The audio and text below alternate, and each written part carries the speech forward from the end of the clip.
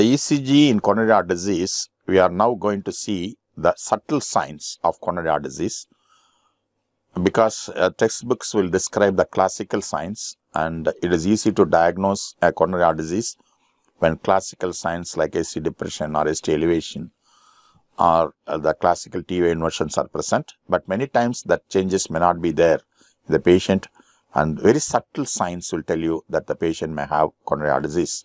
So, by diagnosing subtle signs, two things we are going to do. One, we are not going to miss a coronary heart disease. Second, the subtle signs are most often the earliest signs. So, we are going to treat the disease at the earliest and before a big manifestation is going to come. So, these are the advantages of recognizing the subtle signs. When I say subtle, it means it is not loud, bright, noticeable and obvious anyway. But they are very small, and as well as they are very important to diagnose them first and diagnose them early. So, we already discussed about the importance of the electrocardiogram over and above a coronary angiogram, because coronary angiogram is a luminogram which tells you the big epicardial coronary arteries are normal, but electrocardiogram gives you the ultimate myocardial perfusion as well as the information about the viability and sometimes of the function. So, that's why the electrocardiogram, as far as the myocardial cell is concerned, give you more information than coronary angiogram. The coronary angiogram is primarily done to decide whether to revascularize or not, but the ECG tells you even for that a block in the coronary artery, it is worth revascularizing or not, because if the myocardium is not viable, there is no point in revascularizing.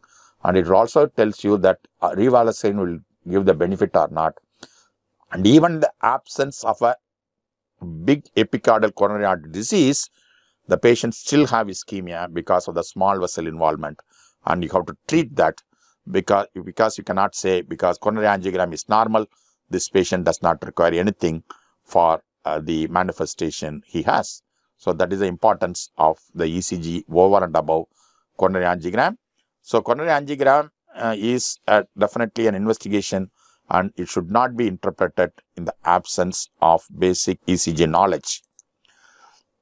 And the ECG in coronary heart disease, we have seen that ischemia produces the T wave change, the injury produces the ST segment change, and infarction is going to produce QRS change. Here, the most important segment is ST segment, which is going to produce either ST elevation or ST depression. The ischemia T wave can be tall T wave or infunded T wave, and the infarction is going to be the loss of R wave, which represents viability, which is going to be replaced by the deep pathological Q wave, which is going to be the infarction change.